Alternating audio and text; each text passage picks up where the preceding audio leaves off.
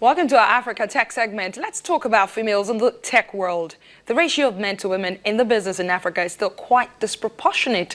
Though Africa has recently seen rapid growth in internet access, women are vastly underrepresented in technology. Now, a closer look at the IT industry shows that female app developers and female techpreneurs are generally a hard find. However, the few female app developers in the industry are clamoring for more women in the business. They believe women can bring a unique perspective to the fast-growing field. Well, one of them is Kasandu Nwokolo, the developer of Cradle Count, an app that helps women monitor their pregnancy, ultimately contributing her quota to the reduction of maternal mortality rate in Africa. She joins me from Oklahoma, United States. Thank you so much for making our time to speak to us on Network Africa. Thank you. Well, you are one of the few female app developers in Africa. What is that like? It's good. I in apps and producing apps that help people. I think it's a good skill to have. So what would you say were the challenges you faced when you set out as an app developer, and how were you able to overcome them? Well, I guess my challenges had to do with like knowing what apps to produce, what apps would be helpful for like the common man on the street, and how to make the app in a way such that it like solves the problem that it was meant to solve. And also other problems were like I had like technical problems, like being able to technically produce the app, and also time constraint. Like it takes some time and patience to work on the apps, so that was also a challenge. But if once you have passion, everything else goes smoothly. So because of my passion for making apps for the regular person, I was able to invest more time and put in so much patience into it, and I was able to work and create the apps. Also, I had to attend several trainings and different programs to better myself to be able to create them. Let's backtrack a little bit. At what point did you make up your mind that you wanted to enter this business, and what inspired you? The IT world is an ever-changing world. It always evolves, and it's always good to. It's always going to be there. So it's something I wanted to be part of, and something I wanted to change. So that was like my main push. I just wanted to be part of something that big, and that was basically it. What year was this? That was it. My final year in high school. Yeah, that was like SS2, SS3. You started quite early, and that's quite interesting. You are a Nigerian, and you are aware of the deficit we have in the tech industry in terms of the ratio of men to women. What do you think should be done to improve the number? Well, usually, like women are usually less than men in number, but I guess if we could like encourage more women to do things like this, and also programs like this that help to inspire other women that could think about this to do it, because it's hard, but it's doable. So I feel like if we put more awareness into it and promote things like this, that more women will be interested in things like this. Right. So you could have created apps that will solve a lot of problems, but you chose the type that will help pregnant women monitor their pregnancy and ultimately help reduce maternal mortality in Africa. Why did you choose that to create that kind of app?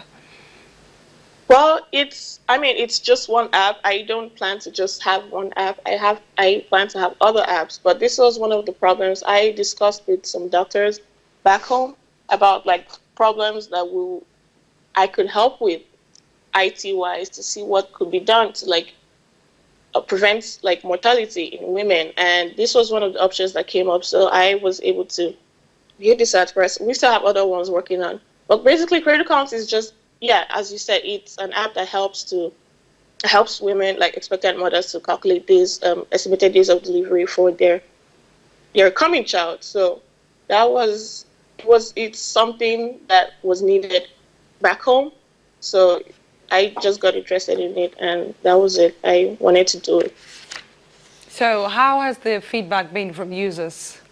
What Oh, kind? it's been good. It's excitement and surprise from people that know me and didn't expect this, because it's it's I think it's a good app, and I've also gotten like reviews from even people I don't know personally. So I think I got so much good feedback, and I'm so grateful for it. So finally, what advice will you give to ladies who would love to be an app developer like yourself?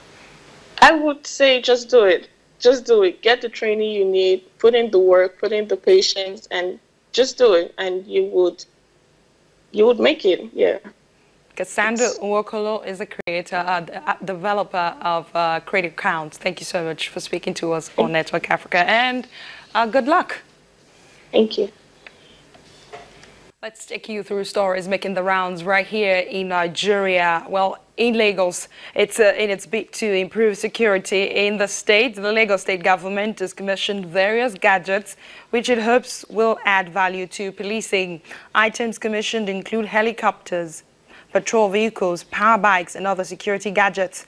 The state governor, Akinwumi Ambode, is of the view that the commissioning underscores the seriousness of the Lagos state government in ensuring the security of lives and property. The overall policy thrust of this administration is built on a tripod: security, job opportunities, and improved infrastructure. With a safer Lagos, we will continue to attract bigger commerce and more local and foreign investment. This will create more job opportunities for our people and generate more taxes for the government to improve on the infrastructure in various sectors. With our commitment to light up Lagos, we are sure we're on our way to creating a 24/7 economy. It is in our best interest. We are all aware of the recent trend in terror attacks all over the world. As one of the emerging global city-states, it has become compelling to re-energize the security infrastructure in meeting with the present-day realities. Today, we're raising the bar and repositioning the Lagos State Police Command to a standard comparable to similar outfits in other modern city-states. Our police command will have its operations significantly driven by the right technology and equipment that will match the emerging sophistication of crime in our contemporary time. All these have been acquired at a total cost of 4.765 billion. It is significant to stay here that over 50% of this amount came from the lottery revenues of the state assigned for good causes and public good. That's the Lagos State Governor, Akinwumi Ambode. And that's it also on Network Africa. But before I let you go, I'd like to leave you with a question, and you can answer me over the weekend.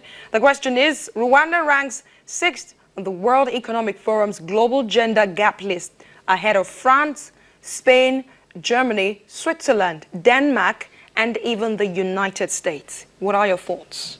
Send your answers to networkafrica@channelstv.com. Find me on Twitter @AdeshewaJosh. Well, that's it from us here in the studio. I am Adeshewa Josh. Have a fantastic weekend. See you again next week.